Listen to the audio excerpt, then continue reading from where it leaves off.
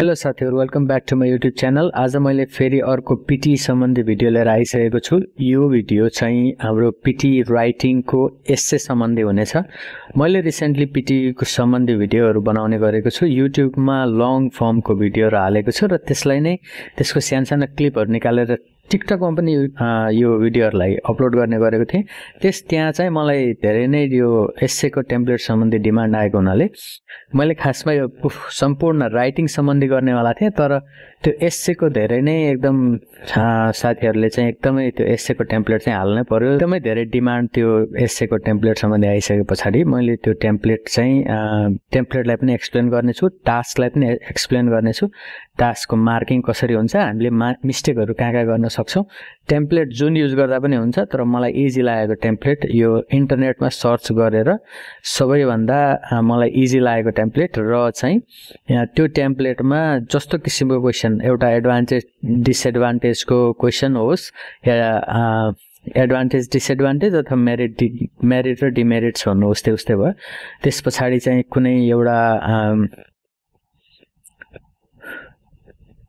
कुनै क्वेशनहरु चाहिँ तपाईलाई त्यसको बारेमा एक्सप्लेन गर्ने खालको क्वेशनहरु आउँछ, त्यसको बारेमा होस्। धेरै 4-5 वटा क्वेशन टाइपहरु छ। त्यो 4-5 वटा क्वेशन टाइपलाई नै मिल्ने गरी एउटा सिम्पल टेम्प्लेट हामी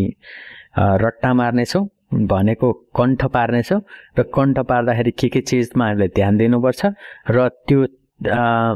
टेम्प्लेटलाई चाहिँ हामीले कसरी भरपूर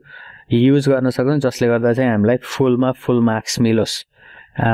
पीटी राइटिङको एस्सेमा चाहिँ 15 मार्क्स को हुन्छ। हामीले कसरी चाहिँ फुल मार्क्स त्यसमा चाहिँ ल्याउने त, अब त्यो स्ट्र्याटेजी पनि म तपाईहरुलाई भन्ने छु। मैले चाहिँ यही टेम्प्लेट सेम टेम्प्लेट नै मैले युज गरेर लास्टको रिसेन्ट मैले एक्जाम दिएको थिएँ। त्यसमा चाहिँ मेरो राइटिङमा 87 के अरे म यहाँ राख्दिने छु, 87 आएको थियो। त्यसकारणले यो टेम्प्लेट चाहिँ एकदमै वर्क गर्छ। टेम्प्लेट जुनसुकै पनि वर्क गर्छ त्यस्तै भन्नुपर्दा चाहिँ, तर मलाई इजी लागेको, मलाई याद गर्न सजिलो चाहिँ यो लाग्यो र चाहिँ यसमा मैले चाहिँ यसलाई आफै मोडिफाई गर्न सक्ने जस्तो लागेर मैले चाहिँ यो टेम्प्लेट युज गरेको थिएँ। यो टेम्प्लेट चाहिँ माइलस्टोन स्टडीजको टेम्प्लेट हो, जुन इन्टरनेटमा पाइन्छ। तपाईले भिडियोहरु हेर्नुभयो भने पाइन्छ। म त्यसैलाई नै तपाईलाई चाहिँ यहाँ देखाउने छु है त आज। So let's go to my computer screen now. साथीहरु, यहाँ पहिला मैले चाहिँ पीटी एस्से राइटिङको एउटा स्लाइड चाहिँ बनाएको छु। यो स्लाइड्सको यो दुईटै चीज, यो पीटी राइटिङको टास्कको बारेमा प्लस यो पीटी को मार्किङ स्ट्र्याटेजीको बारेमा यो दुईटै चीज चाहिँ मैले उसबाट लिएको, ल्याङ्ग्वेज एकाडेमीको राइटिङको एउटा भिडियोमा लिएको। मैले यो देखाउने जति अथवा मैले यो भन्ने जति पनि चीजहरु छ, यो सबै चाहिँ तपाईहरुले एउटा भिडियोहरुमा पाउन सक्नुहुन्छ है। यो सबै चीज त्यही भिडियोकै चीजहरु हो। मैले त्यहीबाट पढेको, मैले त्यहीबाट प्र्याक्टिस गरेको र तपाईहरुलाई पनि मैले भन्ने त्यहीबाट नै हो। त्यसकारणले तपाईहरुले चाहिँ यो चीजहरु सबै इन्टरनेटमा पहिले नै पाउनुहुन्छ। यो कुनै नयाँ कुरा चाहिँ मैले भन्दै छैन है। अब ल जाउँ है त यो स्लाइडमा चाहिँ अलिकति हामीले एक्सप्लेन चाहिँ म तपाईहरुलाई अलि इजी तरिकाले, बुझ्ने तरिकाले सकेसम्म म तपाईहरुलाई भन्ने कोसिस गर्नेछु। पीटी राइटिङमा दुईवटा टास्क हुन्छ। त्यो दुईवटा टास्क मध्ये एउटा चाहिँ पीटी समराइज रिटन टेक्स्ट, जुन एकदमै इजी, पीटी कै सबैभन्दा इजी टास्क हो। त्यो चाहिँ मैले पहिले नै रिडिङ सेक्सनको योभन्दा अघिल्लो भिडियोमा एक्सप्लेन गरिसकेको छु र त्यसको बारेमा एकदम कुन स्ट्र्याटेजी युज गर्ने, कसरी त्यसलाई सल्भ गर्ने र फुल मार्क्स ल्याउने, त्यो बारेमा मैले त्यहाँ भनिसकेको छु। र अब हामी यो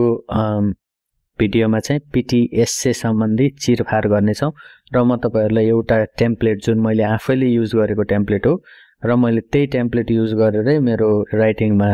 एकदमै राम्रो मार्क्स आएको थियो, 86-87 कति आएको थियो। त्यो टेम्प्लेट युज गरेपछि जतिवटा पनि क्वेशन टाइप, 3-4 वटा क्वेशन टाइप छ, त्यो 3-4 वटा क्वेशन टाइप सबैलाई युज हुने गरी त्यो टेम्प्लेट चाहिँ हामीले युज गर्न सक्छौं। त्यो टेम्प्लेट युज गर्नुको फाइदा के छ र किन टेम्प्लेट हामी युज गर्छौं, टेम्प्लेट किन वर्क गर्छ, म सबै चीज चाहिँ अहिले एक्सप्लेन गर्ने छु है त। ल जाउँ अब हाम्रो यो टास्क 2। यो टास्क 2 यहाँ किन भनेको छ भन्दाखेरि यो हाम्रो रिडिङमा मैले पहिले नै त्यो एक्सप्लेन गरिसकेको छु PTE समराइज रिटर्न टेक्स्ट भनेर। यो टास्क 2 चाहिँ राइटिङको टास्क 2 भएको हुनाले यसलाई यहाँ टास्क 2 भनेको। You'll be given a essay topic. You'll be given an essay prompt topic on your screen भनेछ। म त्यो स्क्रिन पनि यहाँ हालिदिन्छु। मेरो त्यो अफिसियल मोक टेस्ट मैले गरेको थिएँ। त्यो अफिसियल मोक टेस्टको क्वेशन कस्तो हुन्छ तर टाइम कसरी दिन्छ भनेर त्यो म तपाईहरुलाई यहाँ स्क्रिनमा हालिदिन्छु है अहिले। त्यसपछि चाहिँ हामीले यो त्यसमा एसे चाहिँ हामीले 200 to 300 यो 200 to 300 को बीचमा वर्डको बीचमा चाहिँ हामीले हाम्रो वर्ड काउन्ट हुनुपर्छ है। हामीलाई टाइम चाहिँ 20 मिनेट दिएको हुन्छ त्यो टास्क गर्नको लागि र 20 मिनेट यहाँबाट टाइम बचाएर हामीले कहीं पनि युज गर्न सकिदैन। त्यसकारणले यहाँ 20 मिनेटको 20 मिनेटै लगाउने। हामीले के गर्छौं भन्दाखेरि यो दिएको जुन म दिदै छु यो टेम्प्लेट चाहिँ हामीले लगभग 12 13 धेरै भयो 14 मिनेट 15 मिनेटमा चाहिँ हामीले त्यो गरेर सक्छौं। त्यो गरेर सकिसकेपछि अरु चाहिँ हामीले प्रुफ रिड गर्छौं। एटलिस्ट 3 चोटी हामीले प्रुफ रिड गर्छौं। फेरिबाट हामीले लेखेको स्पेलिङहरु हामीले लेखेको सेन्टेन्समा के गल्ती भएको छ कि कहीं स्पेलिङ धेरै मिस्टेक हुन्छ र चाहिँ अर्को चाहिँ के हुन्छ भन्दाखेरि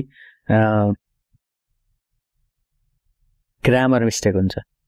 स्पेलिङ र ग्रामर चाहिँ मिस्टेक हुन्छ है हाम्रो धेरै। अनि त्यसपछि चाहिँ this task will only contribute towards writing module 1 to 2 essay in your test 1 to 2 अनि यसले चाहिँ हामीलाई टेस्टमा चाहिँ दुईटा 1 to 2 भनेछ। आज भोलिको एक्जाममा एउटा मात्रै एसे आइरहेको छ। 2 घण्टाको एक्जाम हुन्छ। 2 घण्टाको एक्जाममा एउटा मात्रै नै दिन्छ है आजकल। दुईटाको चाहिँ त्यति एक्सपेक्ट नगर्नु होला। एउटा मात्रै एसे दिन्छ अनि यो एसे को मार्क्स चाहिँ यो 15 मार्क्स हुन्छ। यो एसे को मार्क्स चाहिँ अरु कुनै पनि सेक्सनमा जाँदैन। यो प्योरली राइटिङ सेक्सनमै हुन्छ। समराइज रिटर्न टेक्स्टको चाहिँ हाम्रो रिडिङमा पनि जान्छ किनभने त्यहाँ पढेर हामीले बुझेर समराइज गर्नुपर्छ। तर एसे राइटिङ भनेको फ्री राइटिङ हो। त्यो पनि फ्री राइटिङ नै हो सर्ट अफ, तर यो चाहिँ फ्री राइटिङ हो। यसमा हामीले हाम्रो ग्रामर अहिले म यहाँ कन्टेन्ट फर्म ग्रामर स्पेलिङ भोक्याबुलरी यो सबै यो को बारेमा चाहिँ म एक्सप्लेन फेरिबाट गर्छु। यो प्यारामिटरहरु यो 7 वटा प्यारामिटर छ। यति प्यारामिटरलाई हामीले चाहिँ मिट गर्ने हो। तपाईले फेरिबाट पढ्दाखेरि त्यो एसेको मिनिङ होला नहोला, त्यो एसेको सँग तपाई एग्री त्यो चीजसँग तपाईले लेखेको चीजसँग तपाई एग्री गर्नु होला नगर्नु होला डजन्ट म्याटर। तपाईले को के म्याटर गर्छ भने यो 7 वटा प्यारामिटर चाहिँ हामीले मिट गर्छौं कि गर्दैनौं त। 7 वटा प्यारामिटर भनेको चाहिँ यो 7 वटा यो हेर्नुस् त यो 1 कन्टेन्ट फर्म ग्रामर स्पेलिङ भोक्याबुलरी, यो 6 नम्बर स्ट्रक्चर अनि 7 नम्बरको लिंग्विस्टिक रेन्ज। अब यसमध्ये टेम्प्लेटले चाहिँ हामीलाई के चीज दिन्छ त भन्ने कुरा। भोक्याबुलरी टेम्प्लेटले कभर गर्छ, तपाईले चिन्ता गर्नु पर्दैन। स्ट्रक्चर पनि त्यहीबाट आउँछ, टेम्प्लेटले नै दिन्छ। लिंग्विस्टिक रेन्ज पनि टेम्प्लेटले दिन्छ अनि स्पेलिङ पनि टेम्प्लेटले दिन्छ। ग्रामर पनि टेम्प्लेटले दिन्छ। फर्म पनि टेम्प्लेटले दिन्छ। कन्टेन्ट चाहिँ पनि टेम्प्लेटले दिन्छ। त्यसमा कन्टेन्टको चाहिँ हामीले यो जुन यो टपिक दिएको हुन्छ यो टपिकबाट चाहिँ हामीले कन्टेन्ट निकाल्ने हो र त्यो टपिकबाट कन्टेन्ट निकालेर टेम्प्लेटमा भर्दाखेरि हामीले ग्रामरको चीज एकदम ख्याल गर्नुपर्छ। कुनै ठाउँमा स्पेलिङ पनि हामीले एक दुईटा वर्ड थप्नु पर्ने हुन्छ। त्यो चीजमा चाहिँ हामीले ख्याल गर्छौं। अरु यो फर्म भोक्याबुलरी यो स्ट्रक्चर लिंग्विस्टिक रेन्ज यो चाहिँ प्योरली 1 2 3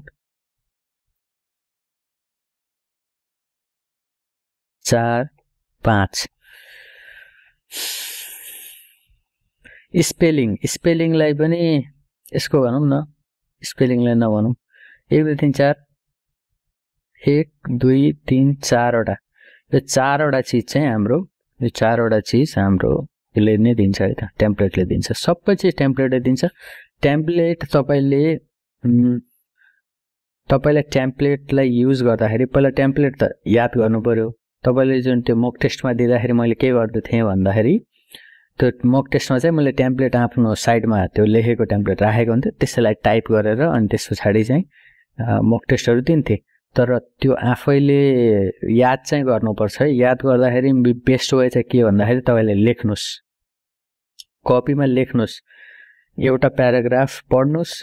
त्यो एउटा प्याराग्राफ पढिसकेपछि लेख्नुस्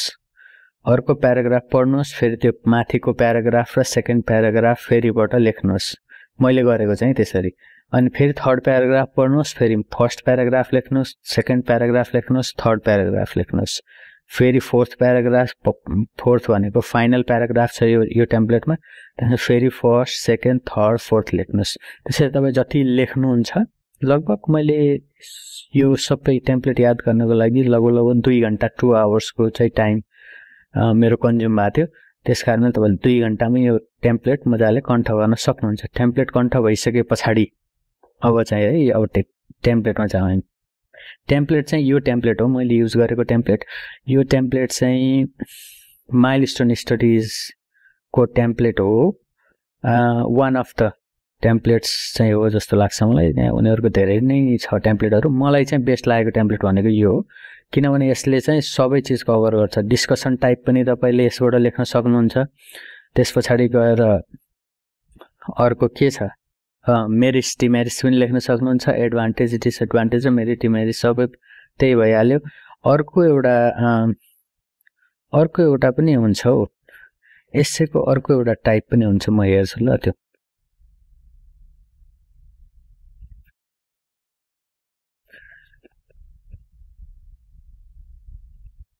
एग्री डिसएग्री टाइपको पनि हुन्छ एउटा है त्यो एग्री डिसएग्री टाइपको एसे पनि यो टेम्प्लेटले चाहिँ कभर गर्छ अब यो यसमा चाहिँ हामीले यो टेम्प्लेट किन युज गर्ने त भन्ने कुरामा चाहिँ यसले भोक्याबुलरी र चाहिँ यो मैले अघि भनेको थिएँ नि भोक्याबुलरी र यो स्ट्रक्चर पनि त स्ट्रक्चर त सबैमा हुन्छ यो लिंग्विस्टिक रेन्ज भन्ने छ नि यो लिंग्विस्टिक रेन्ज पनि राम्रै दिएको छ यसले भोक्याबुलरी पनि राम्रै दिएको छ तर यो लिंग्विस्टिक रेन्ज र भोक्याबुलरी दिँदाखेरि चाहिँ एकदमै आउट अफ द हुन्छ नि आउट अफ द वर्ल्ड को हामीले बुझ्दै नबुझ्ने खालको पनि वर्डहरु यसमा छैन स्पेलिङ एकदम सिम्पल स्पेलिङहरु छ अब यो in recent years there has been a massive increase in the number of people claiming that भनिसकेपछि यो टपिक जुन छ यो टपिकमा चाहिँ हामीले एसे को टपिक लेख्छौं त्यसरी as such there are both merits and demerits to this trend although I opine that its merits outweigh the demerits भन्छ अब यो outweigh भन्ने शब्द opine भन्ने शब्द यहाँनिर facets भनेको छ हैन त्यसै factual premises भनेको छ यो भनेको धेरै गाह्रो शब्द होइन तर एकदम राम्रो चाहिँ यो भोक्याबुलरी चाहिँ राम्रै भोक्याबुलरी यसमा युज भएको छ यहाँ प्रिडोमिनेन्ट भन्ने शब्द युज भएको छ है आर्गुमेन्ट भन्ने छ त्यसपछि गएर अनि यो हेर्नुस् न यो कनेक्टरहरु पनि राम्रो कनेक्टरहरु पनि युज भएको छ कनेक्टरहरु राम्रो युज गरेको छ त्यसपछि यहाँ यो प्याराग्राफको स्टार्टिङ पनि राम्रो छ यो सबै चीज राम्रो भएको हुनाले र चाहिँ धेरै गाह्रो नभएको हुनाले अनि यसको वर्ड काउन्ट चाहिँ सायद 180 देखि 180 को रेन्जमा छ यसको अब यसमा हामीले टपिक हाल्यौं त्यसपछि यहाँ टपिक हाल्यौं यसपछि यहाँ एडभान्टेज हाल्यौं यहाँ फेरि अर्को टपिक हाल्यौं यहाँ डिसएडभान्टेज हाल्यौं फेरि यहाँ टपिक हाल्यौं डिसएडभान्टेज भनेको डिमेरिट्स पनि बुझ्नुस् है त यो डिमेरिट्स मेरिट्स अथवा नेगेटिभ पोइन्ट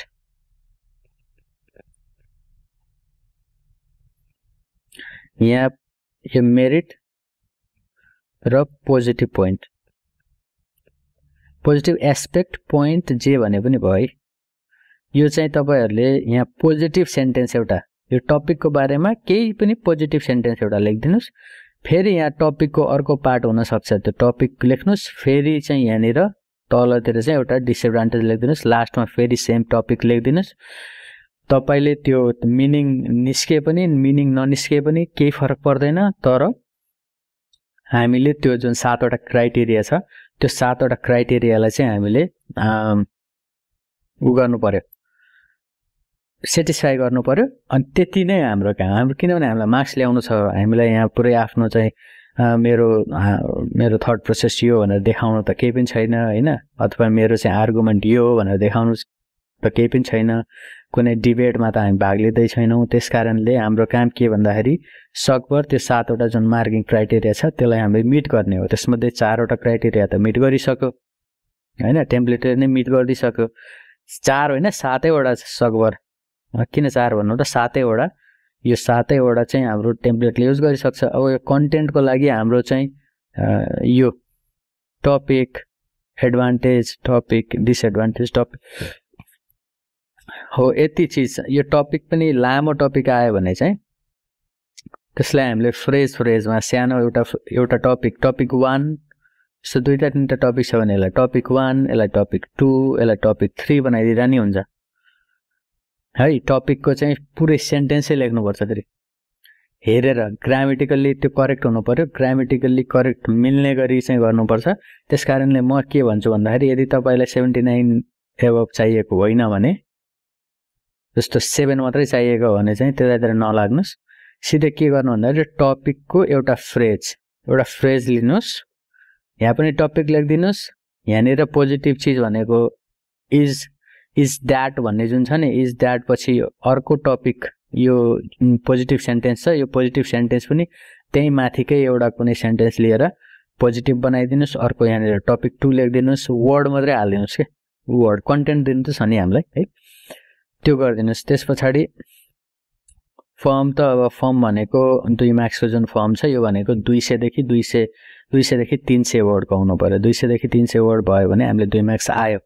201 भए पनि हाम्रो मार्क्स आयो हामीले त्यो 250 नै लेख्नुपर्छ भन्ने केही पनि छैन 200 वर्ड टु मिट गर्नु पर्यो द्याट्स इट ग्रामर भनेको त्यहीबाट त्यो एसेको टेम्प्लेटमै ग्रामर सबै चीज करेक्ट हुन्छ कहीं पनि केही मिस्टेक नगर्ने नछुटाउने प्लस हामीले जुन शब्द त्यहाँ जुन त्यो टपिक एडभान्टेज डिसएडभान्टेजहरु हाल्छौं त्यसमा चाहिँ हामीले राम्ररी ग्रामेटिकली करेक्ट भएर हाल्नु पर्छ है त्यो चाहिँ अलिकति त्यही सेन्टेन्सबाटै त्यो हामीले एक्जाम्पल गर्नु पर्यो त्यसको लागि एक्जाम्पल चाहिँ अर्को भिडियोमा गरौँला तर टेम्प्लेट चाहिँ यही हो यही टेम्प्लेटले सबै किसिमको क्वेशनहरु एउटा यति टेम्प्लेट याद गर्नुभयो भने अरु भिडियोहरु अथवा चाहिँ अरु तपाईले चाहिँ युट्युबमा भिडियोहरु हेर्नु भयो भने अथवा कुनै कोर्सहरु लिनु भयो भने चाहिँ एडभान्टेज डिसएडभान्टेजको लागि फरक त्यसपछि डिस्कसनको लागि फरक प्रब्लम सोलुसन मैले अहिलेसम्म छुटाइरहेको थिएँ एउटा प्रब्लम र सोलुसनको फरक टेम्प्लेट सबैको टेम्प्लेट फरक हुँदै त्यत्रो याद गर्नु भनेको वेस्ट अफ टाइम हो हामीसँग थोरै चीज याद गरेर थोरै मेहनत गरेर धेरै मार्क्स चाहिँ ल्याउनको लागि चाहिँ यो टेम्प्लेट बेस्ट छ है स्पेलिङ पनि सबै त्यही हुन्छ फेरि हामीले प्रुफ रिड गर्ने जुन भनिराछौं त्यो प्रुफ रिड गर्नु पनि परिहाल्यो त्यसपछि भोक्याबुलरी यही यो टेम्प्लेटमै दिएको छ त्यसपछि यो स्ट्रक्चर भनेको हाम्रो यो प्याराग्राफहरु हामीले जुन हेर्नुस् त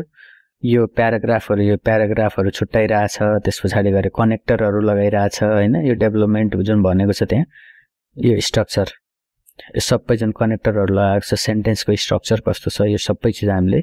यहाँ टेम्प्लेटमै दिएको छ लिंग्विस्टिक रेन्जको कुरा गर्दाखेरि मैले भनिहाले भोक्याबुलरी र यो राम्रो एकदमै राम्रो तरिकाले राम्रो शब्दहरु यसमा प्रयोग भएको हुनाले भोक्याबुलरी पनि करेक्ट छ र लिंग्विस्टिक रेन्ज जुन भनेको छ यसमा यो पनि कभर मिट भइहाल्छ त्यसले भनेपछि फाइनली यसलाई कन्क्लुड गर्नु पर्दाखेरि यो एसेको टेम्प्लेट तपाईले याद गर्नुस् है यो एसेको टेम्प्लेट तपाईले याद गरेर अनि त्यसैमा चाहिँ हरेक क्वेशनलाई सल्भ गर्ने कोशिश गर्नुस् त्यसैमा फिट गर्ने कोशिश गर्नु प्र्याक्टिस गर्नुस् तपाईले धेरै प्र्याक्टिस गरेर राख्नु पर्दैन यसको लागि मैले भने 2 घण्टा मैले दिएको थिएँ तर अरु मैले चाहिँ मोक टेस्टहरु दिँदाखेरि चाहिँ यही हेरेर कपीमा मैले लेखेको थिएँ त्यो कपीलाई हेर्दै लेख्दै कपीमा हेर्दै लेख्दै गरेको थिएँ एक्जामको एक दिन अगाडि चाहिँ मैले यो याद गरेको 2 घण्टा लगाएर त्यसपछि अब यसको लागि अब म तपाईलाई एस्सेमा चाहिँ हामीले मिस्टेक कहाँ गर्छौं त हामीले मिस्टेक कहाँ गर्छौं भन्दा हामीले एउटा त टाइपिङ मिस्टेक गर्छौं टाइपिङ गर्दाखेरि हाम्रो टाइपिङ फास्ट हुनु पर्दैन है राइटिङमा फेरि एउटा चाहिँ के छ भन्दा राइटिङमा हाम्रो टाइपिङ फास्ट हुनुपर्छ कि भन्ने जुन एउटा मिसकन्सेप्सन हुन्छ मेरो त्यही मिसकन्सेप्सन थियो फर्स्ट टाइम मैले यो टेस्ट दिएको त्यसकारण मलाई चाहिँ के लाग्थ्यो भन्दा राइटिङ कम्प्युटरमा राइटिङ हो भनेपछि टाइपिङ एकदम फास्ट हुनुपर्छ होला भन्ने मैले सोच्थेँ तर त्यस्तो रहन्छ यो एकदम इजी रहेछ यो PTE को राइटिङ चाहिँ हामीलाई सफिसिएन्ट टाइम दिएको हुन्छ सफिसिएन्ट टाइममा हामीले चाहिँ कसरी आफूलाई काम राखेर मजाले टाइम युटिलाइज गरेर गर्न सकिन्छ त भन्ने कुरा चाहिँ म्याटर गर्दो रहेछ अब यो सबै यो जुन टेस्ट दिएको छ यो जुन टेम्प्लेट दिएको छ यो टेम्प्लेटमा चाहिँ टेम्प्लेटमा हामीले मिस्टेक चाहिँ कहाँ गर्छौं भन्दाखेरि यो आर्गुमेन्ट जुन त्यो आर्गुमेन्ट लेखेको छ हेर्नुस् है म तपाईलाई एक्जाम्पलले दिएर भन्छु आर्गुमेन्ट लेखेको छ हेर्नुस् कहाँनिर यो आर्गुमेन्ट्स लेखेको छ यो एस छुट्छ कहिलेकाहीँ हैन यो एस छुट्न बित्तिकै हाम्रो ग्रामेटिकल मिस्टेक भयो हेर्नुस् है सेभरल भनिसकेपछि आर्गुमेन्ट मात्र लेख्यौं भनेपछि हाम्रो त्यो मिस्टेक भयो आर्गुमेन्ट्स लेख्नुपर्छ है अब यहाँनिर it leads to a wide एरे अफ बेनिफिट्स भनेछ नि त है इट लिड्स भनेछ नि इट लिड भइदियो भने यहाँनिर फेरि अर्को ग्रामेटिकल इरर भयो अनि हाम्रो मार्किङ क्राइटेरियामा हेर्नु त एउटा ग्रामर मिस्टेक भयो भने 1 मार्क्स आउँछ दुईटा ग्रामेटिकल मिस्टेक भयो भने 0 मार्क्स आउँछ अब यहाँ त एउटा पनि ग्रामेटिकल मिस्टेक हुनु भएन हैन त्यसकारणले एकदम ख्याल गर्नुपर्छ S ED past form present firm so template चाहिँ रट्टै मार्नुस् तपाईहरु रट्टा मार्ने तरिका भनिहाले लेख्नुस् जति सकिन्छ लेख्नुस् लेखेरै तपाईले प्र्याक्टिस गर्नु भने लेख्दाखेरि नै राम्रो बेस्ट चाहिँ लेखेर प्र्याक्टिस गर्नु है त त्यसपछि अर्को चाहिँ मिस्टेक कहाँनिर हुन्छ भन्दाखेरि हामीले लेख्दाखेरि नै पहिला नै यो टपिकहरु मिलाउन खोज्छौं है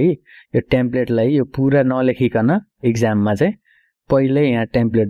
दैट पछाडी माथिको टपिक लेख्न थाल्छौं त्यो नगर्नुस् भन्छु म